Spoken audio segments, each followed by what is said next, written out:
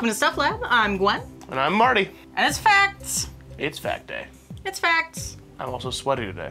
Welcome to Sweat Lab. It's facts. Do you know what we're doing? Animal. It is an animal. One of these days you gotta hit me with a cryptid. Probably closer to cryptid season. Yeah. Ooh, we have a season? Halloween. Oh, awesome. What's your guess? Cheetah. No. We've done leopards. The orcas. Nope. Dolphins? Nope. Any fish? No. Land mammal? No. Black rhino. Oh, okay. So the answer is yes. Oh. So gonna start just hitting it with a spectrum now. I try. That gorilla one's never gonna happen again. No. I try and zazz it up and keep you guessing what we're doing. Oh, okay. So we are discussing the black rhino. Okay. Black rhino, white rhino, very similar. Black rhinos have a prehensile front lip Okay. because they're not grazers, they're browsers. Browsers? Yeah, they browse for food. Oh. They don't eat grass off the ground. They eat like sticks, twigs, leaves, berries, fruit, stuff like that. Okay. They compete with elephants for food. Oh, okay. So they use their lip, as you can see there. They just blowing kisses. Yeah. White rhinos have the squarish face. And they're grass eaters. Yes, Okay. they are grazers. They are native to Eastern and Southern Africa, including, ready? Angola, Botswana, Kenya, Malawi, I believe, Mozambique, Namibia, South Africa, Eswatini, Tanzania, Zambia, and Zimbabwe. It's a lot of places. So there's quite a spread. Yeah. They aren't really black, as you can see, but varying colors of brown to gray with very thick skin. They have a hooked front lip as compared to the white rhino, who has a flat front lip. Ready for my favorite part? Breeding? My second favorite part? How big they are. Yeah! Okay. Height to shoulder in inches, please. In inches? I don't do good inches. 64. 55 to 71 inches at the shoulder. Okay. I got in the middle. Length, from snooty to booty. 96 inches. This is in feet. I don't even know what that is in feet. 10 feet. No, that seems way big. 8 feet. 9.8 to 12.3 feet. Okay. Oh God, that's a big horn. It is. They also have pointier horns than white rhinos. Okay. They are more of the like the baby one, how it's kind of like snubby. Yeah. Like that. Okay. Speaking of horns, let's Oh wait. What was weight? Well, you didn't guess, but since we're on horns, I'm gonna do horns. Okay. The two horns are made of keratin. The front horn is typically around 20 inches long. An exceptionally long specimen is 55 inches. Jeez. Yes. And depending on where they live and what they eat, it'll leave deposits in their horns. So if a rhino is poached, a sample can be taken, figure which herd it came from where they're living, and they can go prosecute poachers. Okay, so back to weight. Yes. This is in pounds. I did not convert it to anything crazy. 750 pounds. No, that seems small for rhino. They're beefy. 1,200 pounds. 1,760 pounds Okay, so bigger. to 3,090 pounds. With exceptionally large males reported up to 5,000 pounds? 6,385 pounds. It's bigger than my cars. Yeah. Jesus. Yeah. Oh. Okay. Females are smaller than the males. Oh, okay. Wow. Ah. God, it's way bigger than I thought they would be. Yes. Like in all the sizes. Yes.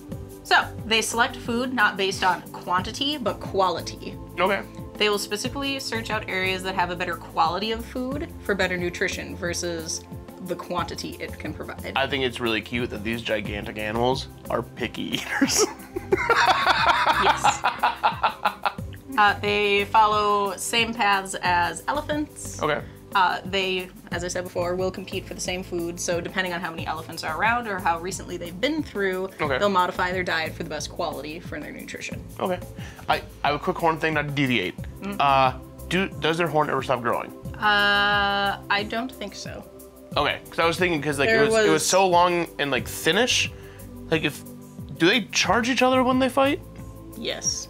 So like it breaks. It'll regrow. Okay. Occasionally, they will grow 3 horns. Very rare.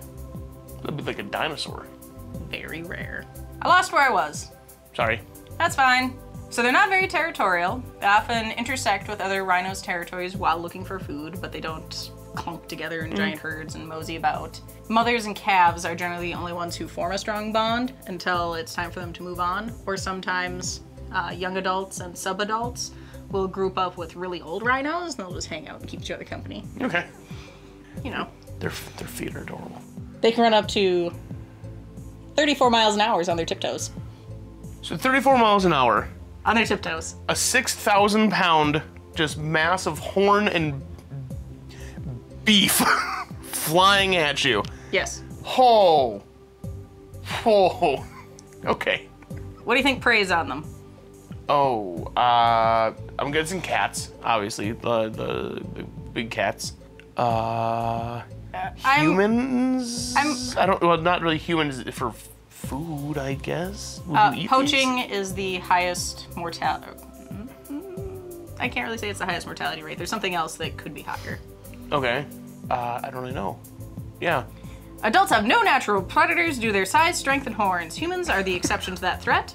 Occasionally, crocodiles, in extremely exceptional circumstances, have taken down an adult. How big of a crocodile would that have to be? I think it was really deep water. Okay. Probably that scenario. It didn't specify, but I think that's the only way it would not have enough traction to just beat the snot out of it. Calves and seldomly subadults may be preyed upon by lions, but again, very few and far between. Gestation, we're in the breeding part now. They're big, so a year. 15 months. Okay. Guess how much a calf weighs when it's born? 600 pounds.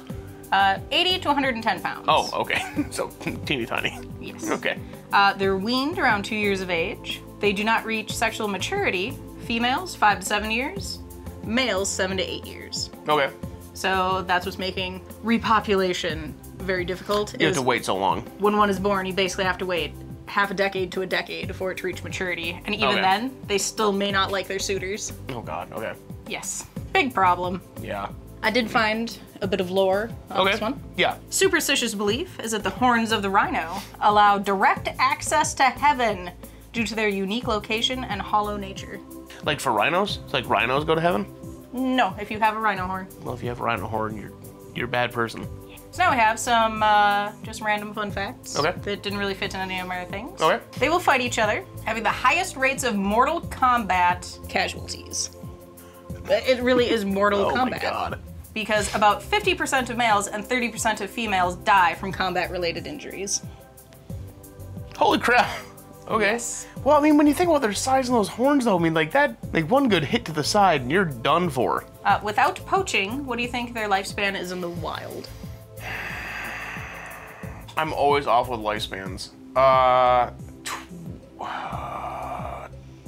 20 years? 35 to 50. Okay, that's not too bad. Not too bad. Not fun fact. Oh, okay. The Middle East used rhino horns for ceremonial daggers called jambayas. I'm pretty sure I'm pronouncing that wrong. Sorry. Demand for these skyrocketed in the 1970s and caused the black rhino population to decline. By how much? It's a percentage. Say like 75%. 96. If there's a place that I can go sign up to just hunt poachers, I'll do it. That was between 1970 and 1992. Ridiculous. Leave animals alone. So in 22 years, 96%. Jesus That's Christ. crazy. By 2019, so previous year, the population was slowly increasing. It is estimated there are 5,500 left. God. Okay. Some of these videos make me so mad. Now that you've learned about the black rhino, what do you think? I think that we should do more to help conserve cool animals. Well, all animals, I guess. Thank you for joining us today on Stuff Lab, and we'll see you next time. Bye! Bye!